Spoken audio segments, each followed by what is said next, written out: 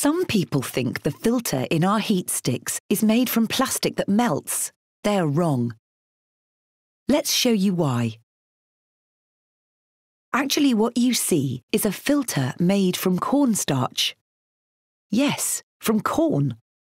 It's a plant-based material. The main role of the material here is to cool down the high temperature of the aerosol and absorb potentially harmful chemicals. It's processed into thin sheets and then crimped into shape so that it cools consistently, puff after puff. And because it's made from cornstarch, it's compostable. So, how is the filter made?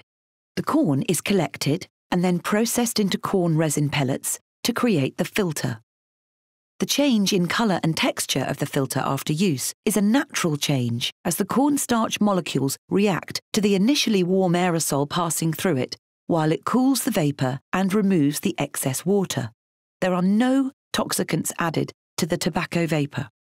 So, there are the facts. It's made of cornstarch, it's compostable, and rather than add toxicants to the tobacco vapour, it takes them away.